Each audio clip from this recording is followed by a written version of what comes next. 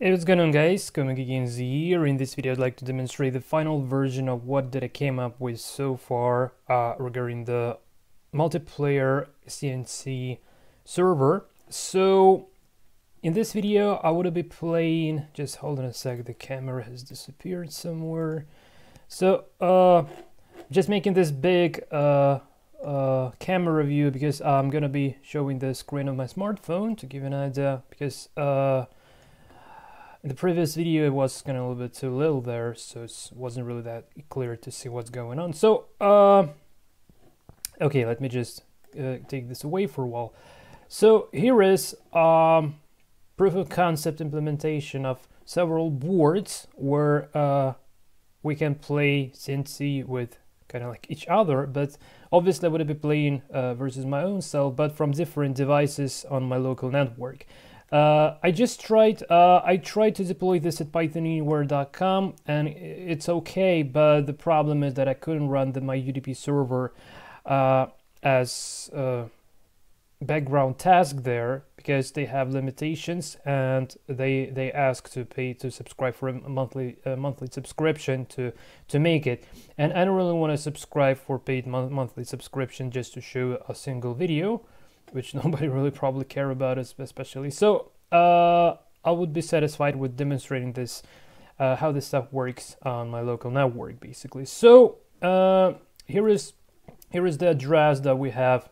This is my local network address, and now I'll just so here's my smartphone, and you see I would be connecting exactly to the same address. Okay, so if I just hit OK, and I see the same, so just this is it. And now let's say that here I want to connect to, let's say, board, let's play on board 2. Okay, so here I'm waiting for opponent already on the board 2, and here on my smartphone, if I just so I just want to, so I've just updated, and you see like this is active while this is disabled. This means that someone has joined to the game, so I need to click this button now, right? So this is disabled now. Okay, so I just click it.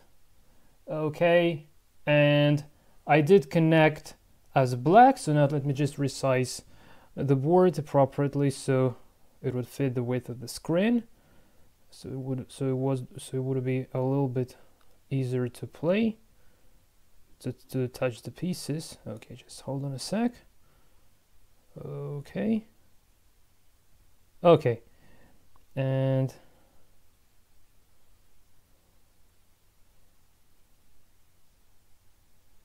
maybe even like this is okay. So here it is. So you see like I'm playing with the black pieces, not sure if this is seen. So here we have the black pieces, here we have the red pieces. Okay, and now yes, and now I just make a move on here, and at the same time I just want to be showing you this. So probably, yeah, let's just open the browser console to shift this slide then a little bit. Oh, so yeah, obviously I'm probing the UDP server simultaneously, so here we can see that both the red and black has connected, but no moves has yet been done on the board. Okay, so I think this would be the case. Okay, so sorry, now, and I just make a move. Okay, and you see like the piece has been moved on the smartphone as well. Well, something wrong with the sound of the smartphone, but that doesn't really matter that much at the moment. Okay, so now I'm gonna make a response on my smartphone. So I centralize the cannon, and you see like this has been reflected as well. And now just to show you how the game would end, I would go for a checkmate for a fool's checkmate. So okay, So I just take this one. Okay, so you see like it's taken. Now it's check. Okay, so red gives a check. So black would now need to go somewhere. Just make some dumb move. Okay. Oh, sorry. Sorry, wrong board. Yeah, I actually need, yeah, obviously I need to do this here. So I just moved this black piece away. Okay, and the next move, I want to develop my cannon. So you see like cannon has been developed, and now I'm threatening the checkmate. So I will now make another dump move by black. So let's say just move this cannon away, and now this should be a checkmate after this move. Okay, and he says you lose. Okay, so here I lost as black and I get this alert. On the other hand, here I have you win, and this is how it goes. And now another tricky thing. So let's say another feature that I've implemented. So here just click OK. Okay, and now if I just close this window, then the fact that opponent has been disconnected, you see, opponent has disconnected. This has been reflected here. Okay, so opponent has been disconnected. So on the other client, I can see that the client has disconnected basically. I'm sorry for opening my email, and that's pretty it basically. Yeah, that's kind of pretty it. So yeah, I think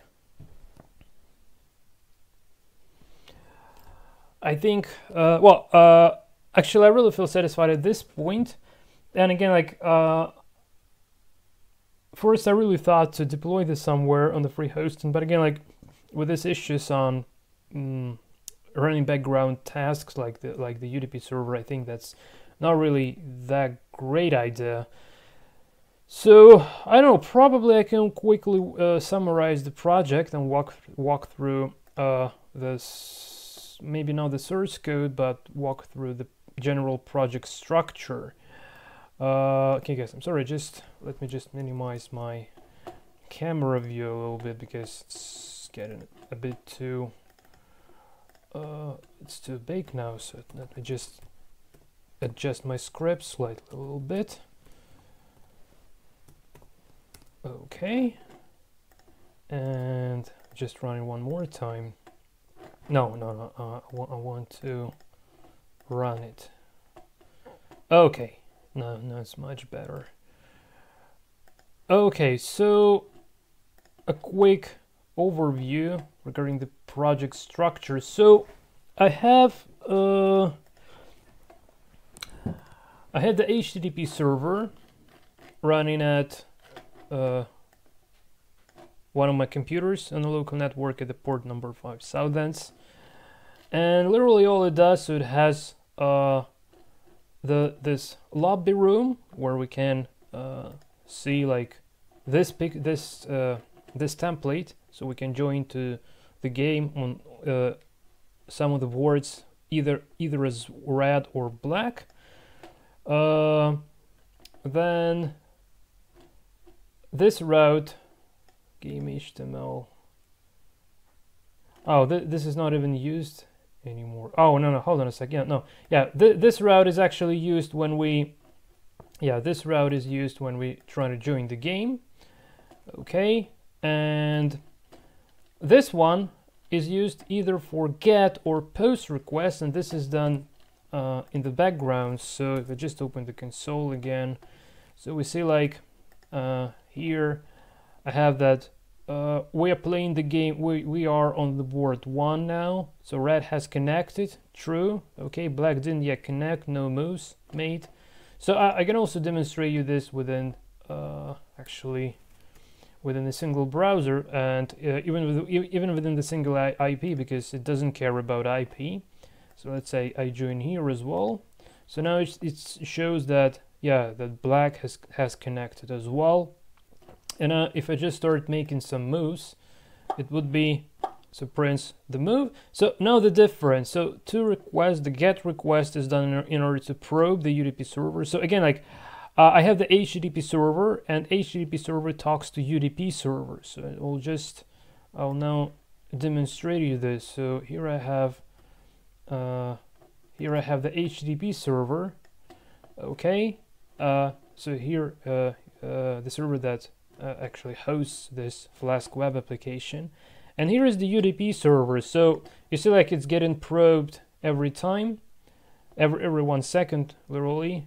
Okay, and this is just to probe the game to make sure that we update the piece position depending on the board state on the server, actually. So simply iterating while interacting via the moves.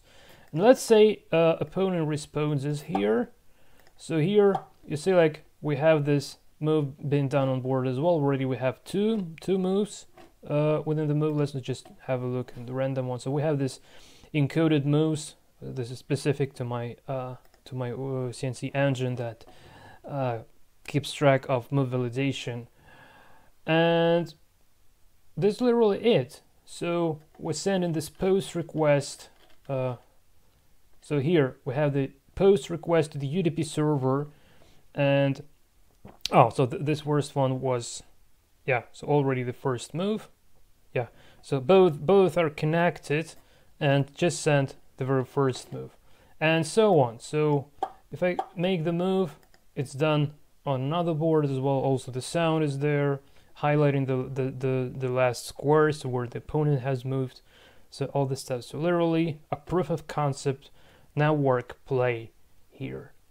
And also validating the end of game, so whether each side is checkmated or stalemated, doesn't matter. So it doesn't have legal moves, regardless of whether it has whether it is under the check. Whether the king has been exposed into a check or not, because in CNC we have the stalemate is also win for the side that is stalemating, not only checkmating. And again, like if I say disconnect from here, you see, like, opponent has disconnected and the game has restored, and you see, like, all the game, well, actually we were at the game 1, so we see, like, game 1, now red falls, black falls. So I just another opponent just escapes from there, because nothing really to do much, because opponent has disconnected, so probably want to start a new game there. And now again, like, all this free rooms. So let's say I just connect with the random sites on random boards and update this one again. So you see, like, on the board 1 we have red connected, black didn't connect. Here on the board 2 we have well, neither of sides connected for some reason. I probably didn't just misclick that. Okay, let me just try. Okay, red. Oh, yeah, it's totally wrong.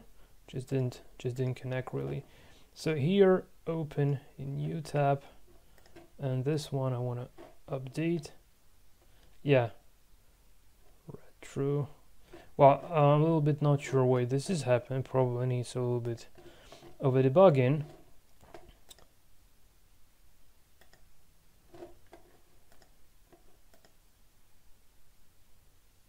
Oh, it just probably gives a disconnected state for some of. Yeah, it prints the opponent has disconnected. Well, not perfect yet, but again, like as far as I'm not really going to deploy this anywhere, and this was just my local private experiment regarding networking. I think this is just really more than enough. So yeah. This is it, guys. This is it, basically. So if I just try to play, well, it seems like, yeah, that for now only a single game is working nicely. So yeah, let's just checkmate the opponent one more time, and here, and here, and I don't know.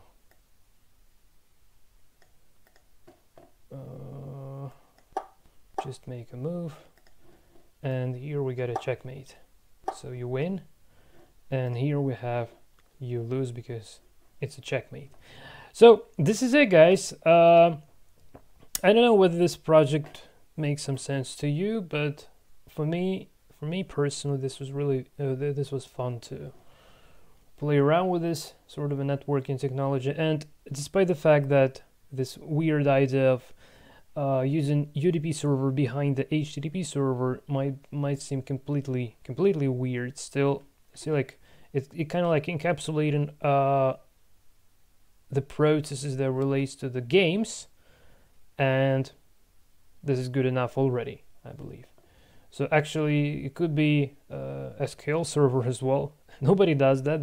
That's weird, but anyway, the idea is very similar.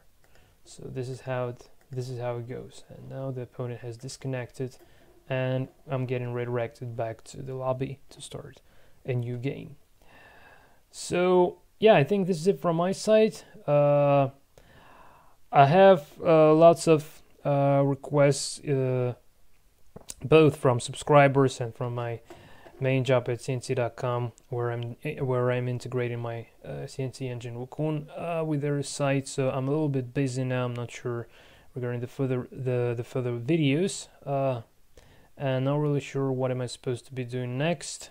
I've created lots of stuff but it seems to be misarranged at the moment. So probably trying to bring all the stuff together would make sense, but I'm not sure how exactly I'm about to be proceeding with the future videos. So if you have any ideas, then probably, yeah. So yeah, this is it from my side, guys. Thanks for watching. Until the next time, and take care.